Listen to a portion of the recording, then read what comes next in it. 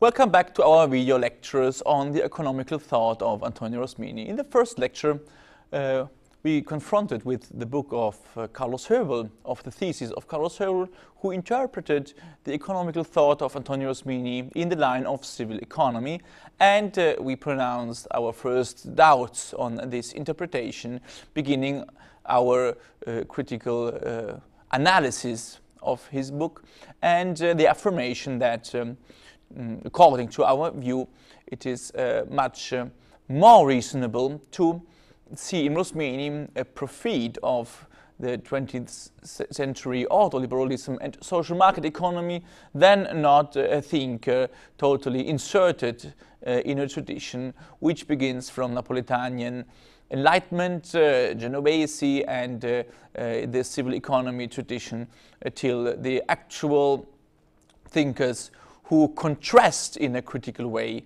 the actual liberal thought.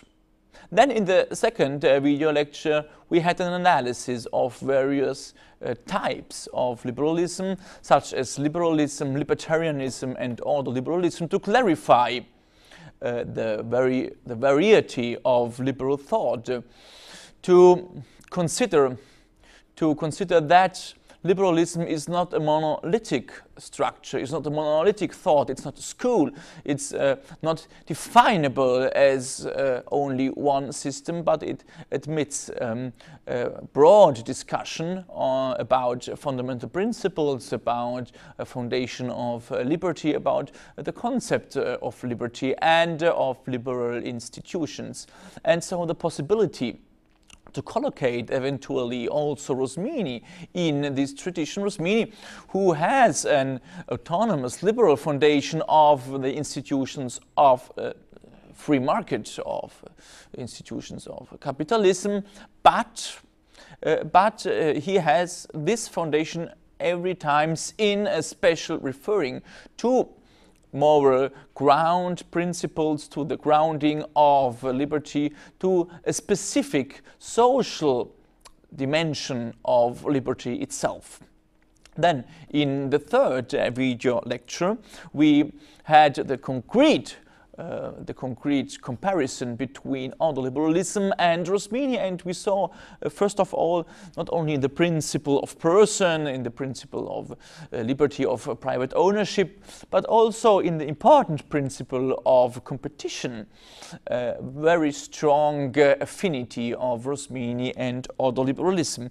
This affinity is affirmed once more in another part of the philosophy of right of Rosmini, in the last part, in the part in which Rosmini speaks about the civil society, and where he underlines that the principle of free competition preserves civil society from its injuries.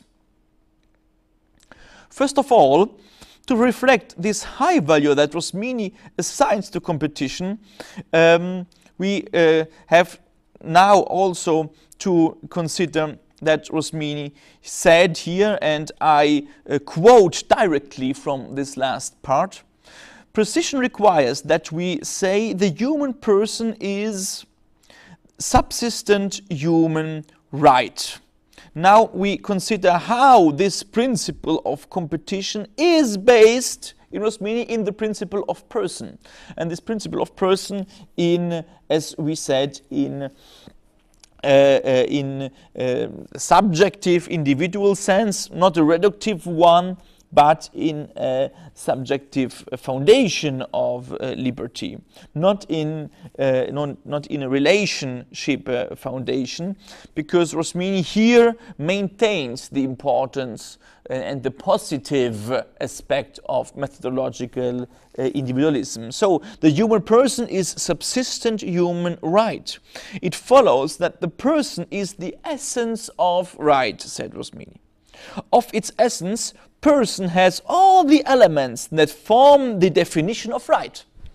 The essence of person are all the elements which define the essence of right. As we said, the person is an intellective subject insofar it contains a supreme active principle.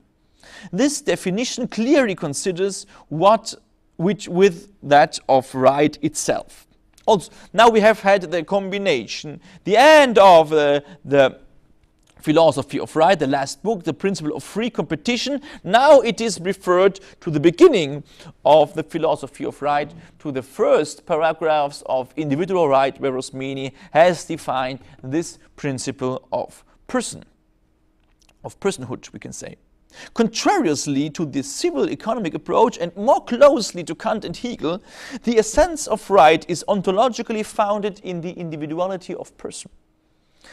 We cannot recognize in Rosmini a relational foundation of right and social institutions.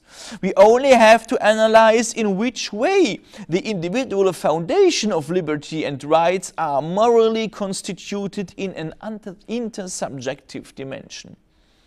The relationship to others is defined of that of not harming others. So the not harming others, this Kantian principle, is before the intersubjective dimension in Rosmini. This is not a lack of moral foundation.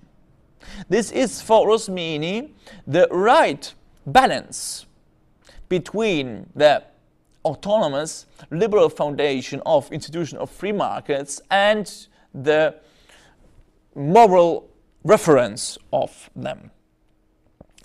We can safely say, this is a quotation of Rosmini, we can safely say that the human person is the first proper seat of moral freedom, and human nature the first proper seat of ownership, if we consider human nature as pertaining to and subordinate to person, that is, as something proper to person.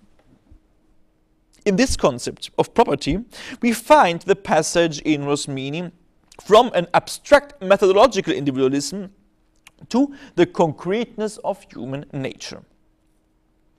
This passage is very important because, as Kant remains on the abstract dimension of individuality. And also Hegel bases the individual dimension of freedom in its abstractness and recuperates the social dimension, the ethical life, only in an over-individual dimension, in the dimensions of family, civil society, and in the end of the state.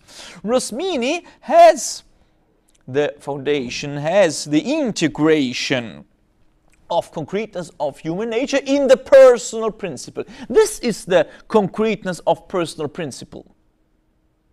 As we said in the beginning, this personal principle does not have to be a contradiction to the importance of subjective and individualistic founded economy.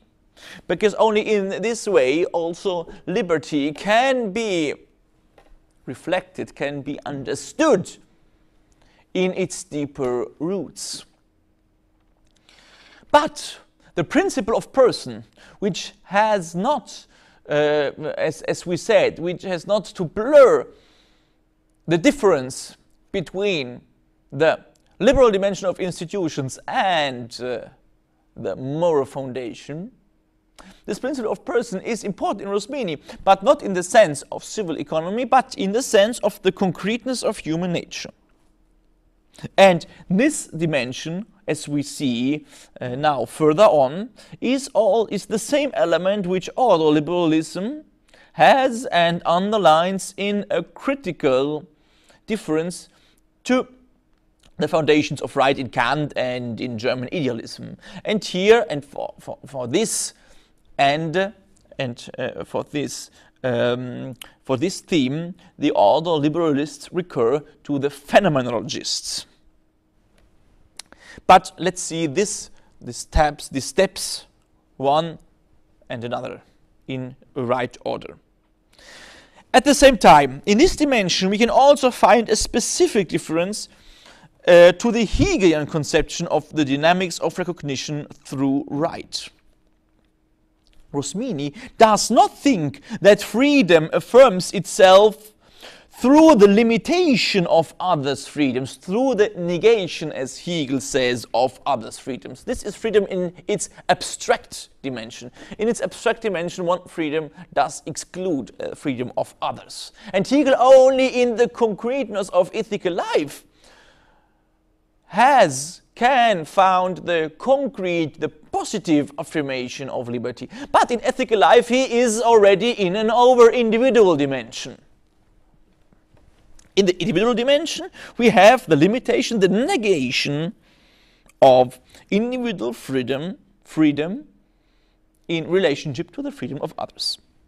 This would be a foundation of right, which in the intersubjective perspective would remain subjective. Rosmini does not think personality and the dignity of person beginning from this subjective dimension. He has a subjective foundation of right, as we see, but this subjectivity is not a it's not a negation, it is not a limitation of it, it's not the abstract dimension of subjectivity. But Rosmini begins from the recognition by the others. Subjectivity is always subjectivity which is recognized and which is recognized in its concrete dimension, in its ontological dimension. This recognition is not a mere theoretical dimension. It is not only cognitive. It is not merely cognitive, but already moral. Because Rosmini here says, here he treats about the recognition. And recognition for Rosmini is a practical movement. Is the practical movement the dynamics of love in its practical structure. And the dynamics of recognition is diverse. If it is thought as cognitive, here we deal only with negation, or as love, here we deal with affirmation. Therefore, the dimension of love in Rosmini is not antagonistic to individualism, in the way that it would overcome it in an approach of relationship and charity. These dimensions are very important, but they are supererogatory and therefore not assigned to the dimension of civil society, but in the end, in Rosmini, they are assigned to church. And church in this dimension, as we will see, has in the whole perspective of social rights a subsidiary function, which does not leave to the state the whole organization of the social sphere. It has an institutional function. Church is not spiritualized, it is not privatized, it is not reduced to a sphere which is only based on the faith, which is based on the individuals, which is collocated in that field which we today call, not what which Rosmini called the field of civil society. No, it is an institution. Rosmini considers a church as a concrete institution and considers church in all the framework of the three societies in his social right. But these dimensions, Rosmini said they are not collocated into the civil society, but in another dimension. It considers the Hegelian dimension of recognition as cognitivistic and therefore negative. The social dimension of Rosmini's approach is therefore affirmative and means not a liberty which finds only itself in the other, but is in itself only in the other. There is a real need of the other, also if we deal with an individual approach. But the movement of recognition aims at affirming the subsistence of the other, first of all in the property dimension. In this right, the subject is not contemplating itself in the other, but the self, without overcoming its individuality, realizes that its affirmation depends on the recognition by the other. So, as we said, the supererogatory dimension of charity, of concrete love, of beneficence is in the part which is then organized in the theoretic society or in the church. But the civil society has a recognitive dimension, is based, the idea of right is based on the idea of right. This dimension of right does not overcome, as we say, individualism. So this remains important, this remains fundamental for the dimension of right and for civil society. But in this dimension it is not simply the Hegelian and abstract dimension of individual right, because this abstract dimension of individual right is only the negative one. It is the one which finds the individuality in a certain way in the other, but in a concurrentive way to the other, because it finds itself in the other. It finds itself in the other. So the other is seen as another myself. And if the other is seen as another myself, we have the fundamental negative relationship.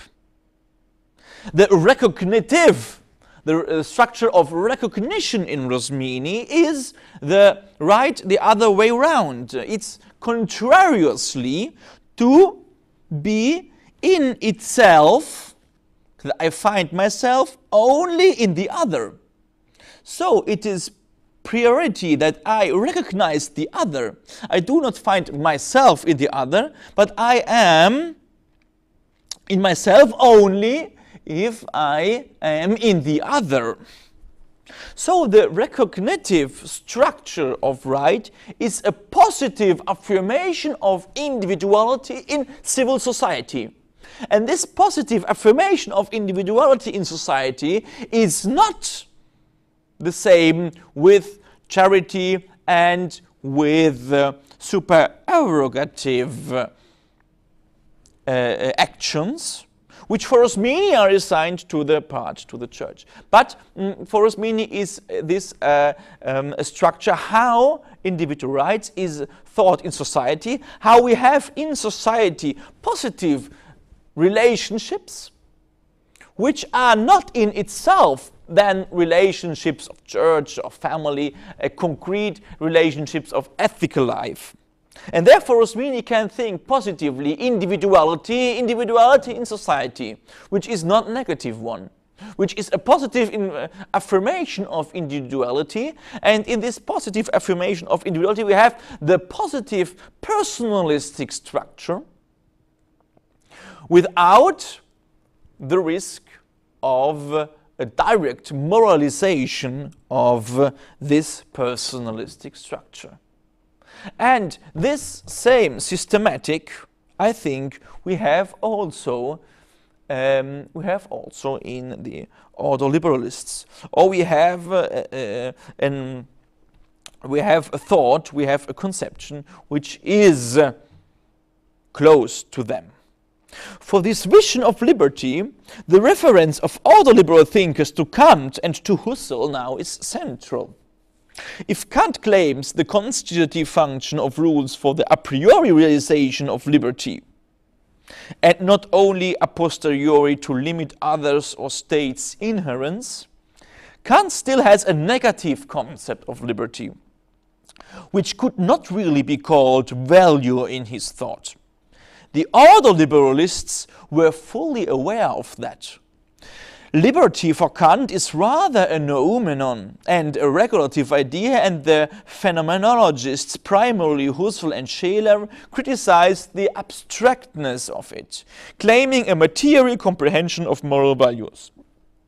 The concrete dimension in social market economy is based on the intersubjective context of post-Kantian reflection. Here we notice that Rosmini does not follow the same history of ideas. First of all, if we consider his critical positions to the Hegelian conception, but at a closer look, the same critical dimension against the Hegelian conception we can also recognize in the thinkers of social market economy. Morality and religiosity are the main characteristics of thick, concrete, intersubjective relationships which do not consider subjects as individuals. The most valid liberal tradition indeed has always rejected such a vision of an unencumbered self. We don't have to expect communitarism to find this critics. This dimension is very important in Hegel, but if Hegel is less quoted in these thinkers, perhaps it is because of the same reason that we recognize a critical difference to them also in Rosmini, to him also in Rosmini.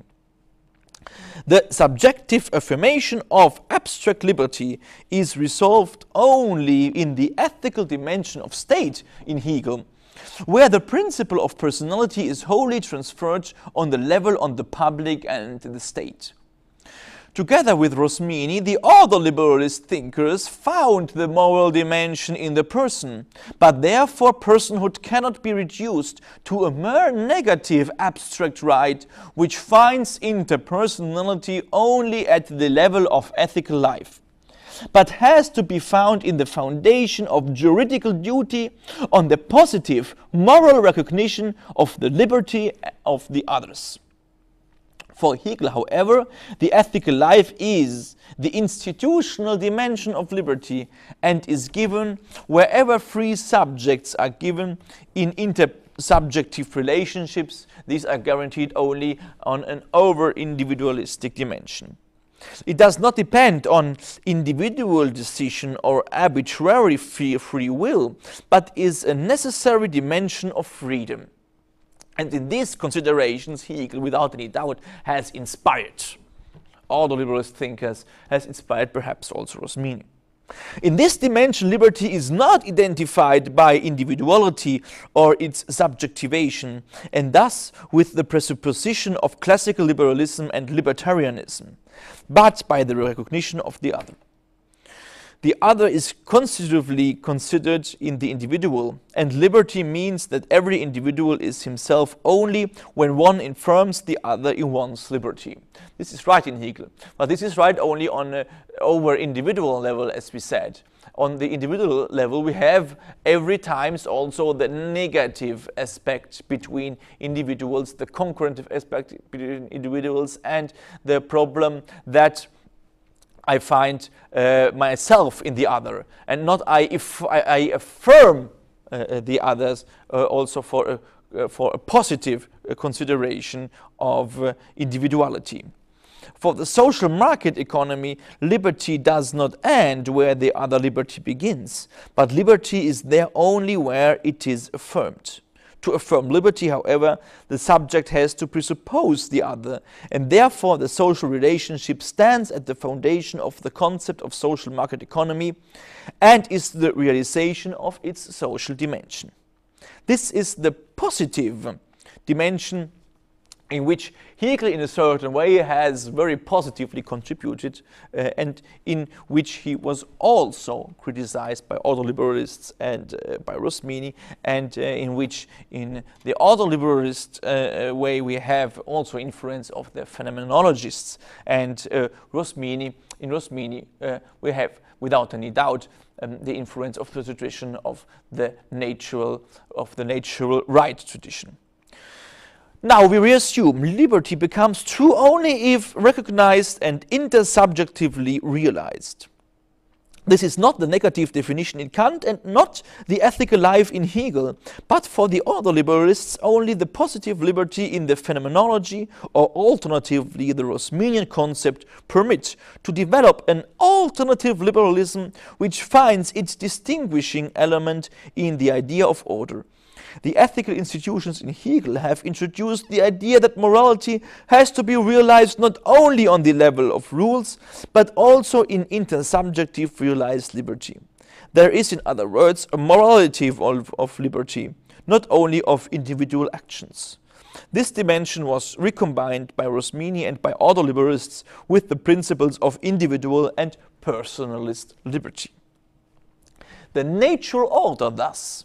For the neoliberals of ordoliberalism and the social market economy means firstly functioning social relationships and includes the value of community and the importance of some fundamental moral characteristics of interpersonal relations.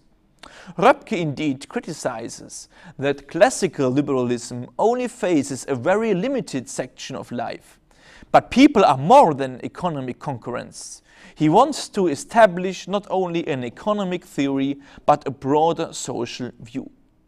Therefore, the economic order has to play its part in realizing the Kantian ethics of ensuring the independence and freedom of the citizen from other citizens as well as from the state. It is a liberal theory, but in the comprehension of liberty, which not only negatively ensures, but which positively rules, affirming interpersonal relationships in which moral and religious dimensions are realized. It goes beyond the classical liberal approach.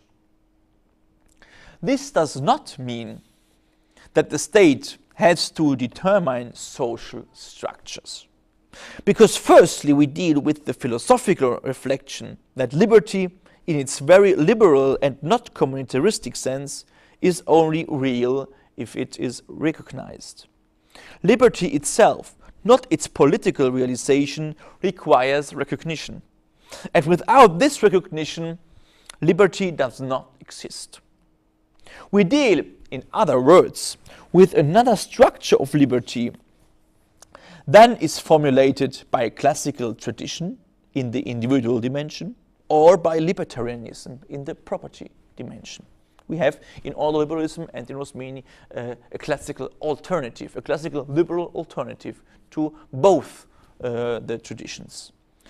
This is the consequence of the strictly personal, ontological and not social Rosminian concept of subsidiarity, considering that the social dimension is not eliminated but joined in the same person. Man essentially realizes itself in its personal relations of family and transcendence.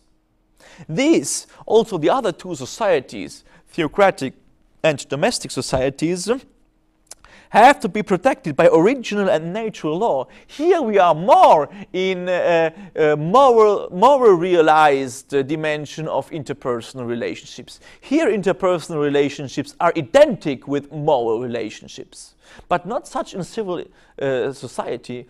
In the civil society, for Rosmini, we have a subsidiary structure, and as a subsidiary institution, we deal with individual positions affirmed by individual rights. And for Rosmini, this dimension also what has government to do, the regulation of modality of rights and so on, the common good, all the categories of philosophy of politics for Rosmini are based in these dimensions on the idea of individual rights. Man essentially realizes itself not in this civil society. The essential realization of personhood of man is a moral realization. This is without any doubt true in Rosmini and also in the philosophy of rights. These have to be protected by moral law, by original law, by natural law, and they have to be protected by the same fundamental law of civil society. These relationships produce the fundamental human obligations in the social sphere, besides duties of individual morality, which for Rosmini are not reducible to an individualistic rational logic of Homo economicus. It is rather the dimension of reciprocity mentioned by Zamagni, but not gift and forgiveness. So the reciprocity dimension we have in the civil economy structure. Give, forgiveness, the moral dimension also of gratuity and of charity, we have collocated in Rosmini in the other two dimensions of society. Man has its most genuine and natural duties within the family and the religious relationship.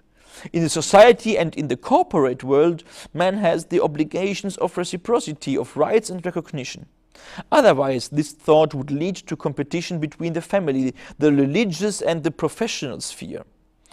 But this competition between the spheres we don't have in Rosmini. In this sense, we have also a certain anticipation of Walsall. We have diverse spheres of justice in the philosophy of right in Rosmini. Instead of protecting the person, this competence would transfer the person to the superior.